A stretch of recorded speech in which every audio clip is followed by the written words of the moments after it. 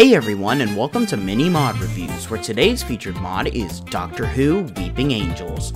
For those of you who watch the show, you know that the Weeping Angels are one of the scariest creatures to ever come out of Doctor Who, and this mod introduces that terror into Minecraft. The mod introduces a new mob to the game, the Weeping Angel, which is a terrifying creature, as it cannot move while you're looking at it, but is insanely fast the second you look away.